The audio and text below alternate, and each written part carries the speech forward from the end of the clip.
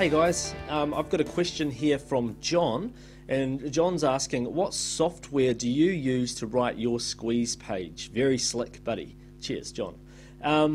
Thanks, John. I'm glad that you like the look of our squeeze pages that we have. For those that you that are wondering what's a squeeze page, that's simply a page that is set up solely to gain an email opt-in, as opposed to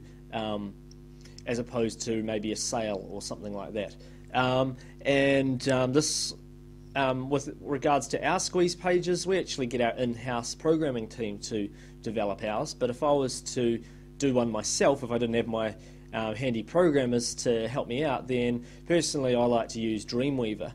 The reason I use Dreamweaver as opposed to other software packages is just simply because it makes it easier for me to customize the page layout. If you're struggling with it, then you may wish to hire somebody to do it for you, and you could probably do this for as little as $30 somewhere like rentacoder.com. That's rentacoder.com, and sometimes that's just the easiest way to do it, because if they make one squeeze page for you and it works, then you could just modify that in the future for all the rest of your future squeeze pages.